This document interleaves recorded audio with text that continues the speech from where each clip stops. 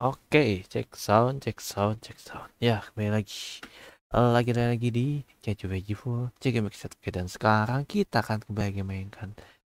Nggak mainkan sendiri pada kayak review dan mungkin kayak di Pipa 21 Foot ya.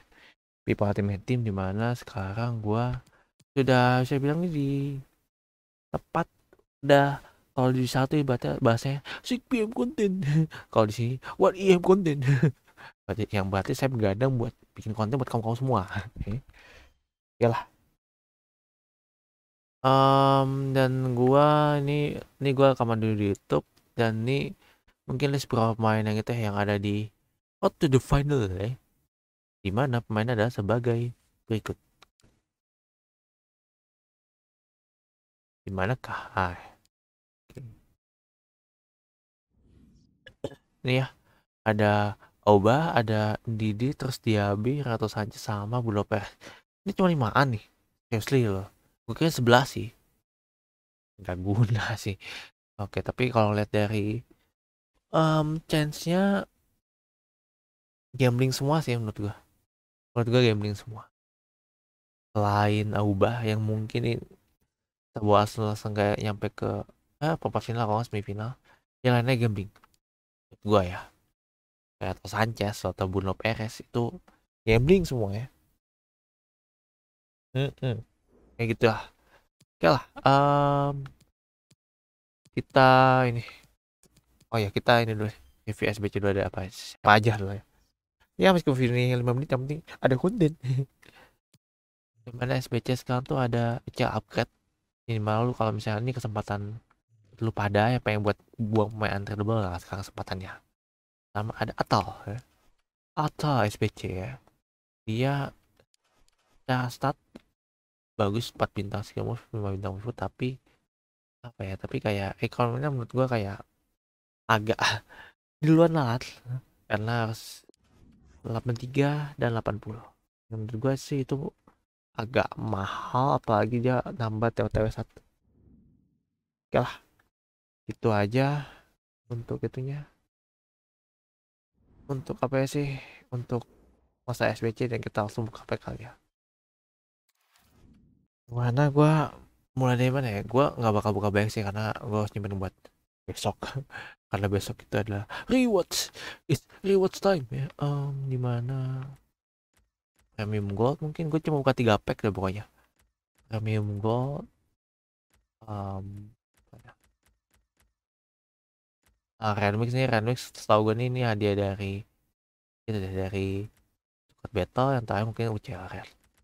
UCR kemungkinan dapat tuh out pak. Kemungkinan loh. Ya, kita buka dulu dari premium kali ya. Dulu ini muter-muter kelamaan sih. Kelamaan pak muter-muter ya. Mohon maaf ya buat semua yang nonton mungkin apa nih bawa pack ya? Iya sabar. Sabar ya. Sabar. Tolong. Okay. Masih berada walkout. Dan gak ada siapa-siapa. Awal pack yang sangat tidak ada faedah sama sekali pak. Sangat tidak ada faedahnya sama sekali.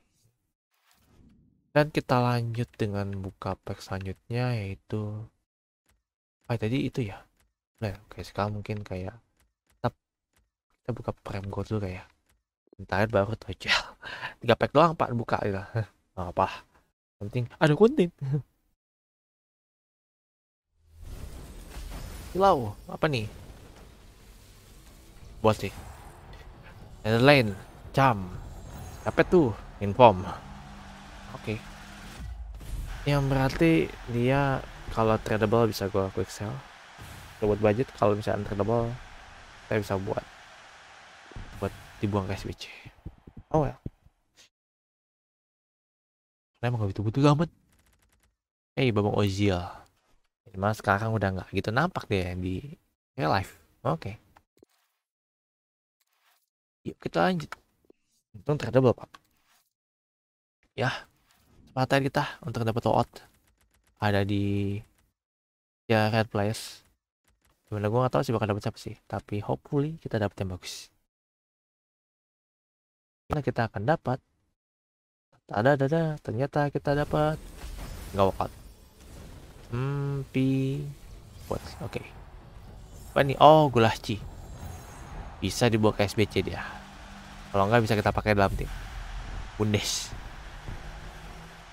Dikit lagi tuh pada walkout tuh. Plus 1. Oke lah. Kompet at all. 3 pack gue sejauh ini not bad lah. Tapi saya gue simpen buat besok ya. Nah kalau saya buka sekarang, waduh, habis pak yang ada konten saya. Oke lah. Sisa pack ini akan gue buka besok. Saat nggak besok sih, kalau nggak besok pokoknya dari pas ini terus gue kayak Kamis deh, kalau kayak Kamis hari Jumat deh. Saat reward food ya. Reward food dikasih loh ya. Dan sekarang intinya gue dapet 2 bot nih, itu dapat 1 pemain inform sama 1 pemain dari dapat gulasci. Dan sayangnya gue berarti belum bisa dapet main Road to the Final again. 3 event IG nggak ngasih gue apa-apa. Semoga di event kedepannya bisa lah, semoga. Oke lah, segitu ya deh gue di apa sih berarti di konten yang nggak apa sih di konten buku apa yang nggak lama ini. Dan semoga kalian menikmati ya. Guys, seperti biasa, jangan lupa kalau kalian suka sama konten ini, di like, share, komen seperti biasa, dan kalian silahkan komen sih gimana Road to the Final event kedua, apa sih event itu ya. Pemain Road to the Final itu. Soalnya tuh kalau menurut gue ya, pemain-pemain yang dimunculkan tuh gambling. Maksudnya kayak kalau Auba sama siapa tuh sama Didi mungkin deh bisa maju lebih. Tapi buat yang lainnya kayak bisa ke upgrade plus 1 menurut gue udah bagus deh. Tapi kalau misalnya lebih, wah itu luar biasa ya. Oke. Dan ya pokoknya gitu ya dari gue. Seperti biasa ya. Kalau kalian master tag jangan lupa di like, share, komen seperti biasa yang membutuhkan ya. Banyak membutuhkan. Terus sampai subscribe yang pengen. Yang sampai terus, yang belum silakan monggo. Dan sampai jumpa di pertemuan selanjutnya ya. Ya. Dadah. Deh. Udah.